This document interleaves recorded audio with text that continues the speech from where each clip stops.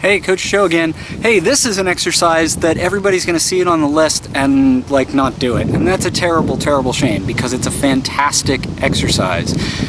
This one's called a burpee.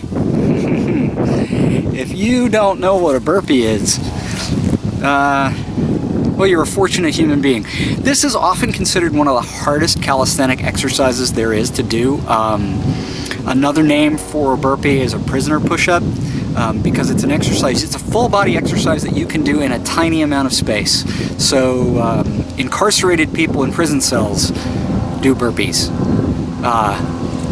Hopefully you're not imprisoned now or at any time in the near future, but I'm going to show you a basic burpee.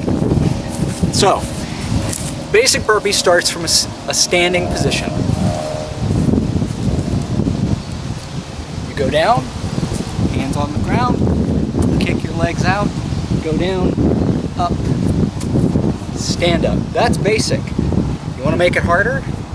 Go down, kick your legs out, push up, and jump at the end. That's 1 rep.